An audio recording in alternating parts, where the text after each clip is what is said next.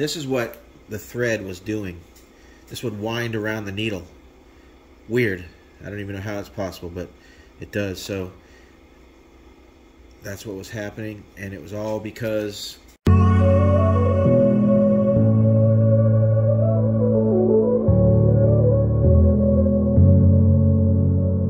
alright, we're going to do some sewing stuff today with the Sailrite. Started making window covers. I've already used the Sailrite quite a bit to make my interior cushions, and they came out real well, and I love this little Sailrite thing. But now I need to move on to bigger and better stuff for the reasons that I bought the Sailrite, stuff that's heavier, canvas and Sunbrella and whatnot.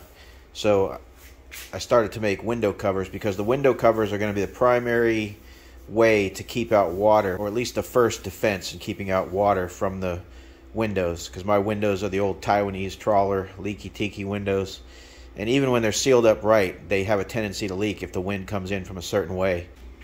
Let me just tell you what happened here. I was making these, machine started kind of clunking a little bit.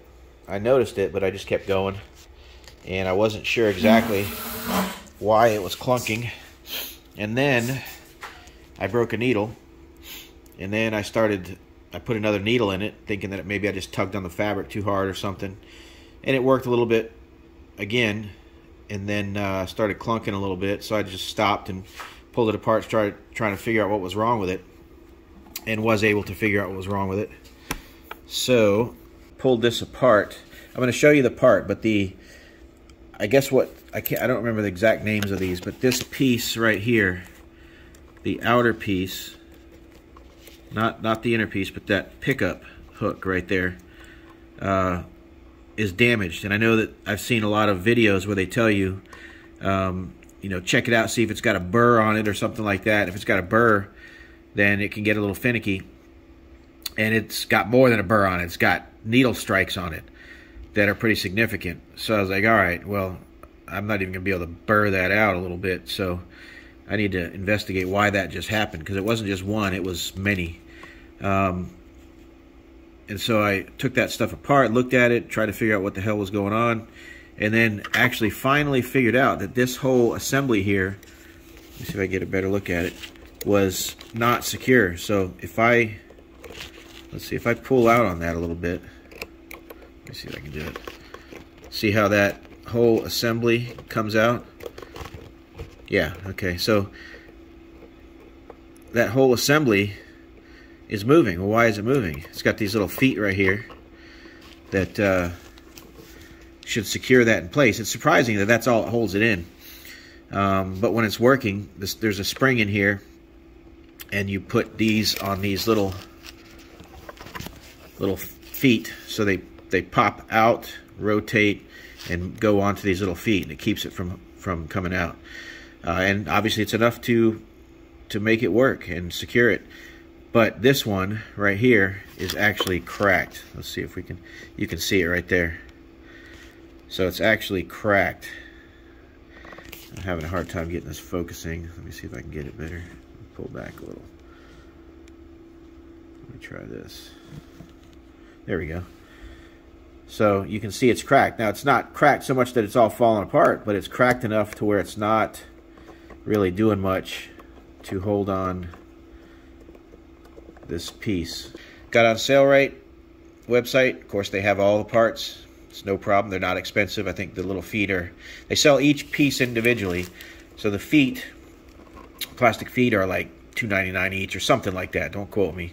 You can get just the screws, and inside here is a spring. So they sell each piece. I got several. I don't know how often these break. This machine is an older machine, so I don't know how often these break, but I got several replacements. I think I got 2 or 4 of these. I got a couple extra springs and a couple extra screws. In addition, I got a new, this piece right here. I got 2 of those, and that is like the lower needle pickup. I can't remember the exact name of it. I'm sure you guys that have the Sailrites know exactly what I'm talking about. And then I got a few other things too. This light, I think I got a light. I don't even remember what I ordered, but this light works good, but it's too big. And obviously this was put on here kind of pre-LEDs. So I got one of their fancy little LEDs and a couple other things. So let's see what I got. I don't even remember. Let me put this in a holder here. We got our Sailrite box. I also got some new needles. All right, let's see what's in the box, because actually I don't even honestly remember. I was doing the work on the window covers kind of late at night, so I went back inside and just ordered a bunch of stuff. Late night shopping on Sailrite website is probably not good. So let's see what we got. We have, I love Sailrite, such a good company. I ordered this and they had it shipped to me in no time flat. I did get the swing away binder. I have a binder. I have this exact same binder. Not exact same, but exact size. So it's not on there right now, but the binder that I have is not a swing away binder. And it worked fine, except for when I started having these problems. And you quickly see the value of a swing away binder when you can't complete a particular binding or webbing, seaming the edge or whatever, putting it on the edge. Because if you don't finish it and you have to get back into it, that swing away binder is worth its weight in gold. Because I had to unscrew it and get everything set. But with the swing away binder, it just seemed to work. So as I was shopping, I went on the website and watched this guy use the binder. I noticed it was different than the one I had, and it should work a little bit better. So here's the little feet. That's what was broken. So I got several of those. More feet. I don't want to. Nothing worse than being in the middle of a job and having to stop. So I got enough spare parts, hopefully. Some more washers. There's little screws that goes in there. Let's see what other small parts we got here. There's the spring. That spring is inside of these feet. So, and it won't work well without the spring. The spring provides the tension. One stop shop. Oh, this is part of the light mount. So, and then here I got, this is called the, let's see, shuttle jib hook for ultra feed and leatherworks. So they sell it by the model number. I think I have an ultra feed, but hopefully I got to double check and it's the same. So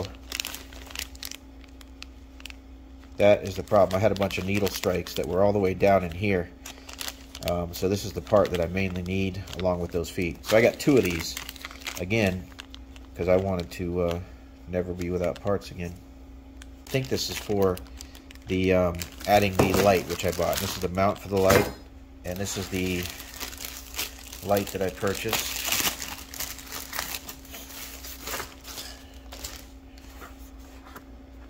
Let's see what it looks like. This will be a lot smaller than the one I got on there now. I love LED lights. They just work so well. So this thing's magnetic, and this will clear or clean up a lot of space. Let's see. I got some binding, and then what else did I get here? I don't know. Marking tools variety pack. I really should have ordered the monster wheel. So this is just various marking stuff, because I was using various things that I had in the garage to mark, and it's not stuff that really should be used on fabric. So I got this. So I am going to take these parts and put them in the machine and video that, in case, you know, that's helpful hopefully to somebody. Alright, so hopefully this works out. Hopefully it's useful to somebody. Filming is kind of a pain in the butt sometimes, but I do this mainly because so here's the, I do this mainly because I always look online for stuff, and there were many times where I went and I didn't find what I needed. So you can see that that thing doesn't even put pressure on it. This one's nice and tight. You can see it's on the spring, and it kind of snaps into place. So, and this was deceiving. Like if you just looked at this, you wouldn't notice it, but just kind of tug on it a little bit. If it doesn't have a tremendous amount of spring pressure, I can't even move this one. Barely. It has a lot of spring pressure. This one actually isn't even resting. I can push it in. So as a result, this whole side right here was not being held in. And if that's not being held in, then the hope for all these pieces to be aligned and good is slim. So let's pull that out. So let's just pull the cover off and get the guts out. I'll actually show you the so let's see if you can see this. So you can see I had several needle strikes, and this all came within a very short period of time. Let me see if I can even get it better. This all came within a very short period of time. It's amazing that these needles can take a beating metal to metal like that and not break until after a while. But obviously it messed up the needle because it was making a thump thump thump as it was penetrating the fabric, because the needle probably had a, you know, it wasn't sharp and penetrating, probably just forcing its way through. So that is the old one. Let's take a look at the new one. We'll open this one up. Let's hold these side by side here. Let's see.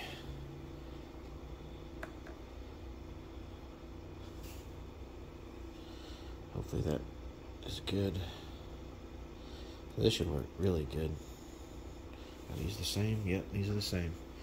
Okay, I'm going to try to burnish that out and see if I can do it and save it for a spare, but there we go.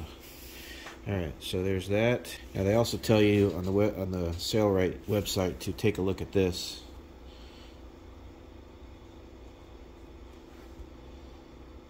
It's a little beat up. But I think that's okay. You can see that it's kind of... I think that's okay. Let me put this back in. It goes at the top. Okay, so I'm gonna put this one in place to hold it.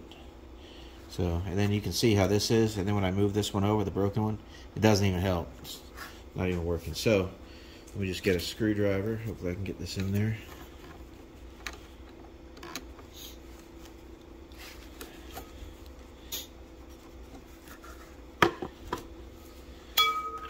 So there is a spring. So to get this back on, you got to apply a little pressure,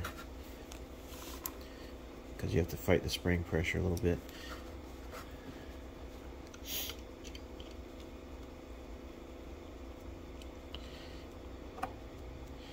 I don't know how tight you need to tighten it. I think the threads bottom out to the mounting hole, and then so this is much tighter. Now when it's on there, it just snaps in. So now this thing should be nice and secure, which it is. Wow, look at that. Amazing. Install that right in there. And then let's see if I can get it threaded. What happened when I was doing this, it would curl around the needle and then cut the thread, was what was happening. So I gotta... Now I tried, as I was fixing this, I also adjusted the tension. So surely I'm gonna have to adjust the tension. And I suppose we should be ready to sew. The spring tension may be not right. We'll see.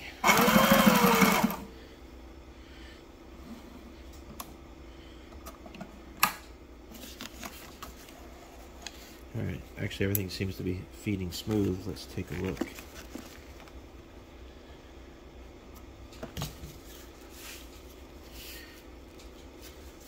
No, not quite. I think I need a little more tension. Let's give it a shot. I think my tension is way down. Yeah. Let me get a different piece of fabric.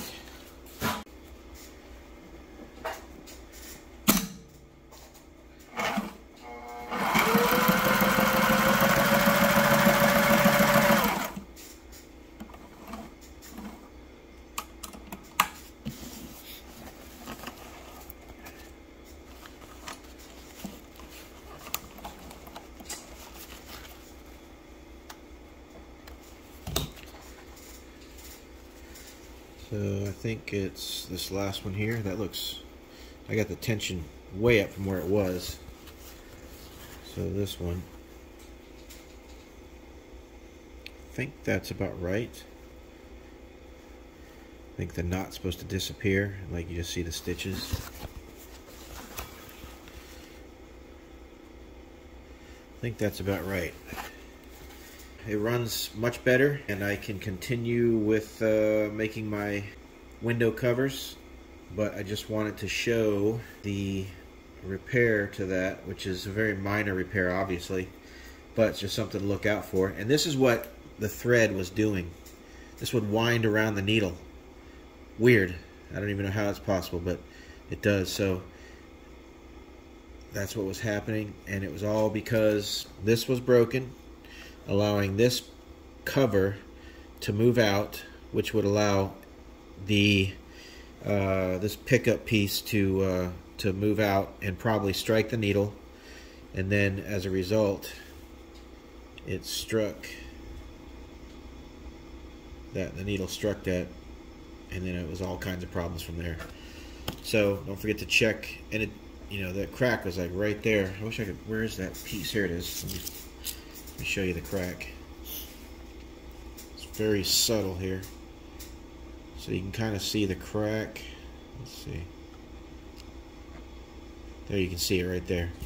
And if I were to lift out on it, you can see the crack. But it was all intact. It kind of looked like everything was where it was supposed to be, but it caused big problems and some damage.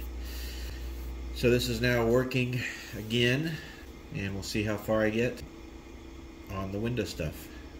And then I'll put the finished product in this video as well. Maybe even fitting on the boat, we'll see.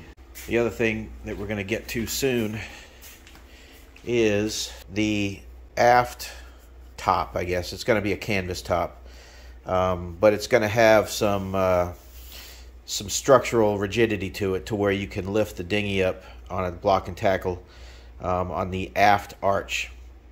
So it will be arched. It'll be made out of aluminum. I've got some aluminum up there. I think that's 1.5 inch schedule 40 or 80, I don't remember which, but it should be plenty strong. And then I have some more aluminum over here, which is, I gotta get at least twice as much as what I have now, but that is 1.25 inch, and that will be the crossbows. And then we'll be rolling it for the arch on this roller, which works great. I've used it a couple times to make my outside canopy, and I couldn't remember if I had bought these, but I got the additional rollers down here, and I just purchased the pipe, not knowing if I had the rollers, but I do have the rollers already. So we'll be using this awesome machine stand with the roller on it to roll the pipe into arches, and then connecting it via, you know, pads, welding it on pads. And I've got these too. I've got a lot of the stuff at, there's a local recycling place near my house that, you know, everybody does recycling, and a lot of people do business by recycling, so that whatever they can get their hands on, they recycle it. So they have this room back there where you can go, and everything that people try to recycle, they put in that room. Everything that people try to recycle, they get paid for scrap value only, but the people that do the recycling know that this stuff is much more valuable. So they put it in that back room for sale, and it's very cheap. Like these were $8 each, and these were $4 each. So these are polished aluminum mounting plates, and these are mounting pads, and these are additional mounting pads. These are really, on their catalog, they're made for footrest, but you can use them for whatever you want. They just swivel, and you can pin them. You can see that they could be pinned there, and I think these were recycled because they were misdrilled, but all I need to do is re-drill a hole for a QD pin to go in there. These are actually outrigger plates. I don't know why they were recycled. So I saw these in there for sale, and these were $4 each. for a set of 2. And these are finished. Like when you pull these out, these are really nice. They look like this. They're finished aluminum. Of course, I'm gonna muck it all up by welding it. I have a Millermatic 211 auto set MVP, but I have a spool gun with this. It's back there. But so you can weld aluminum. So it's not going to be the pretty TIG, but you can get it to look pretty good with a little bit of technique. So we'll be doing a aft canopy made out of aluminum pipe, bent and rolled with these pads. We'll see what, hopefully I have enough to do everything. I really should, because there's going to be 4 main mounting pads and then probably an additional 2 that go up to the aft hard top. And then the next project, just to keep you up to date, will be this, as I showed you before, this flow scan. We'll go in the fuel system. That will actually be first.